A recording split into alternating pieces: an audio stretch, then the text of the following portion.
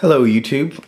So I have my Galaxy S here, which currently is running Docs ROM, which is a pretty good ROM, pretty fast, very stable.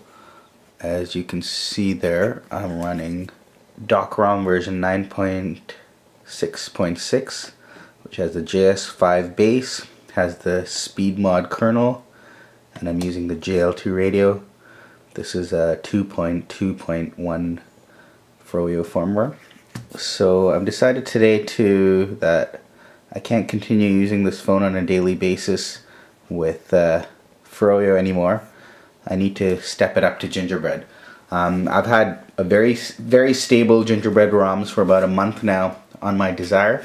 I haven't tried Gingerbread on the Galaxy S platform yet, so I'm gonna do that today. To put Gingerbread on the Galaxy S today, it's March 3rd, we have three choices. We can go the CyanogenMod route, we can go with JV1, which is a leaked beta firmware from Samsung, or we can go with there's a couple of new custom ROMs that are coming out using JV1 as a base. From what I've read, Cyanogen, even though it's also in beta, seems to be more stable than JV1. So that's what we're going to do today, is we're going to put CM7 beta on our SGS i9000. To flash CyanogenMod 7, we're going to do the following 7 steps. You need Clockworkmod Recovery first. We already have that on our phone. So we're just going to go down this list and flash the files in order to get CyanogenMod 7. So as you can see, to go through these 7 steps, we need to first download a few files. So let's go download the files. We have our 3 files in a folder here. Let's extract the initial package first.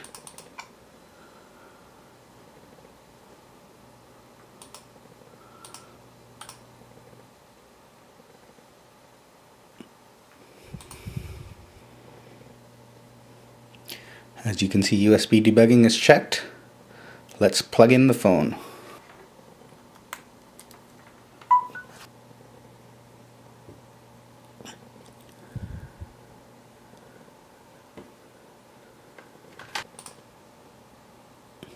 Let's copy Galaxy EFS backup.zip.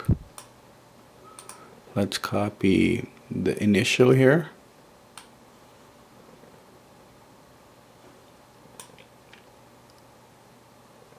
We're only copying zip files. The tar files we're going to use with Odin. And let's copy the Google Apps also. So we have our 3 files now. The initial file, that's 140 kilobytes, a backup.zip, and the Google Apps file copied to the SD card. We can eject the phone. Let's go into Clockworkmod Recovery.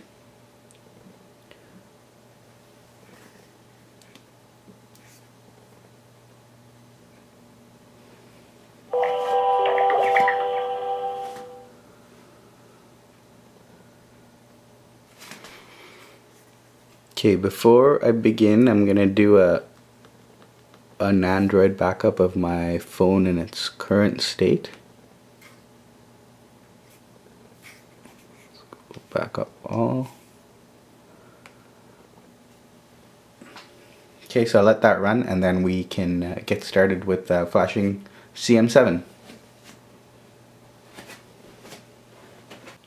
Our Nandroid backup is finished. Let's flash the EFS backup script. Install zip from SD card. Choose zip from SD card. There's our Galaxy S EFS backup.zip. So let's flash that.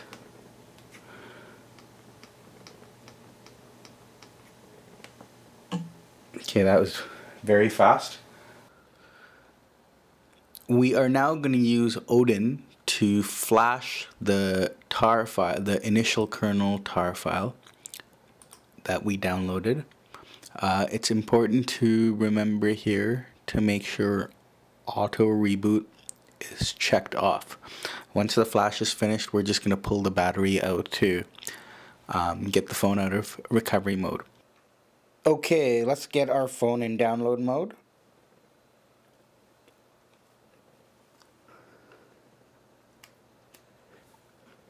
We're ready to flash. Let's get started. Okay, the Odin flash is finished, so let's pull the plug. And let's go into recovery. Let's pull the battery out.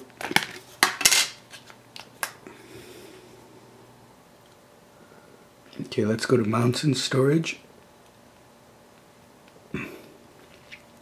Use the power button to select. And we want to format system.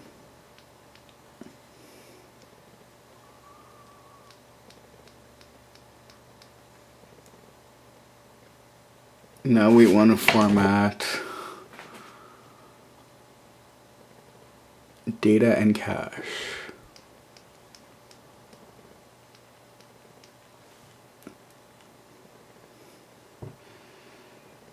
Okay, now we can flash the CM7 initial zip.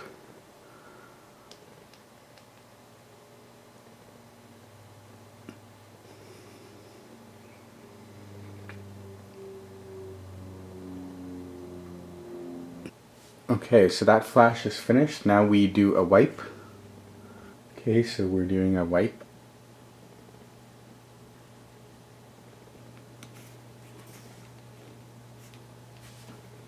Okay, so now we can reboot.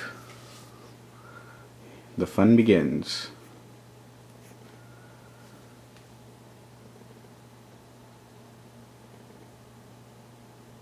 The M didn't disappear. Oh, here's our Cyanogen boot up animation. This is exciting.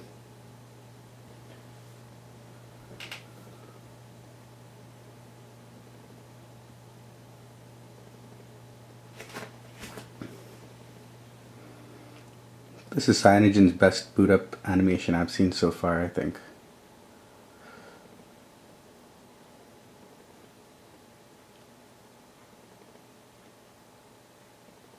Okay, we're booting up for the first time.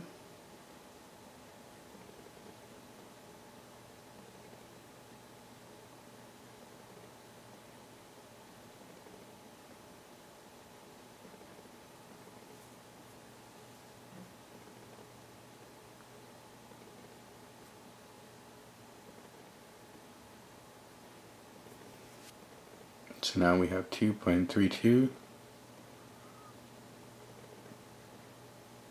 CyanogenMod.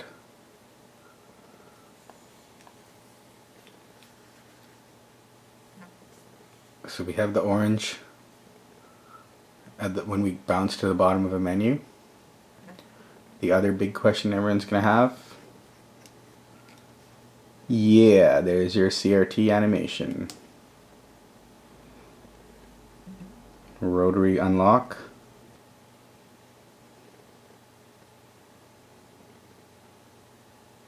So as you can see, we have no market here, we have no Gmail, so that's because we need to do the last step, which is flash the Google apps. So let's do that.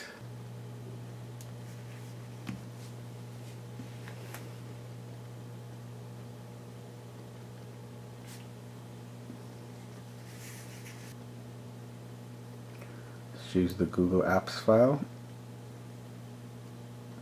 Okay. That was pretty fast. Now we can reboot.